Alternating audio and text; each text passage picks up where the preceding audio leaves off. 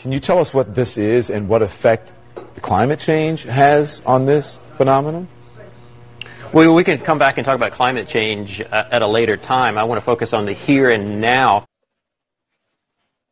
We think the rapid intensification is probably almost done. There could be a little bit more intensification as it's still over the warm waters of the eastern Gulf of Mexico, but I don't think we're going to get any more rapid intensification. If you look here, you can actually see, pretty interesting for your viewers, you can actually see a second eye wall forming around the inner eye wall, and that's basically the second eye wall has overtaken the original eye wall, and that should arrest development.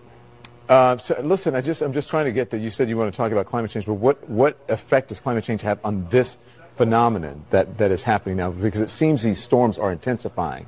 That's the question here. I don't think you can link climate change to any one event. Okay.